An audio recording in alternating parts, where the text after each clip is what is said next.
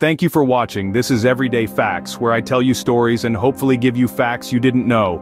Please don't forget to like and subscribe to my channel. I really do appreciate you all. Now let's get right to it. In the early hours of a seemingly ordinary Tuesday, the 11th of September 2001, the world stood still. The skyline of New York City, and the very fabric of America, was irrevocably altered. The largest terrorist attack on American soil unfolded as 4 flights turned into destructive missiles. Today we delve into the chilling chronicle of American Airlines Flight 11, United Airlines Flight 175, American Airlines Flight 77, and United Airlines Flight 93. Our narrative begins at 5:45 a.m. Mohammed Atta and Abdulaziz Al-Omari, 2 of the intended hijackers, passed through security at the Portland International Jetport in Maine. They board a commuter flight to Boston Logan International Airport. They then board American Airlines Flight 11. 7:59 a.m. Flight 11 takes off from Boston headed for Los Angeles, California.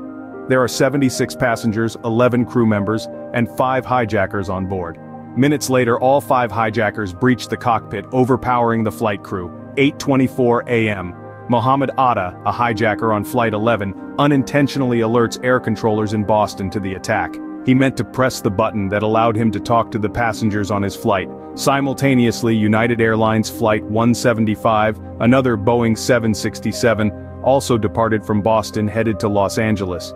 It too was breached by 5 hijackers. Both flights were taken off track and headed towards New York City.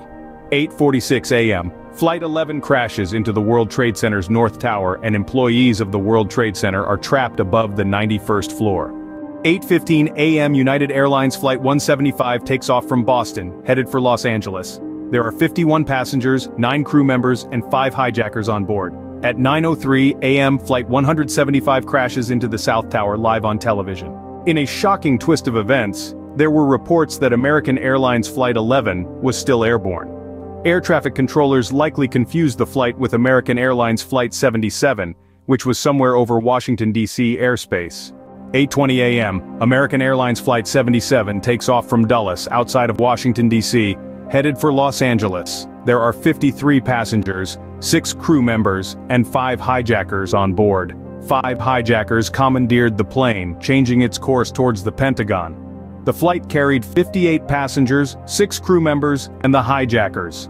9:37 a.m. Flight 77 crashes into the Pentagon. All passengers aboard are instantly killed, and so are 125 civilian and military personnel in the building. Lastly, 8:42 a.m. United Flight 93 takes off from Newark, New Jersey, after a delay due to routine traffic. It was headed for San Francisco, California. There are 33 passengers, 7 crew members, and 4 hijackers are on board.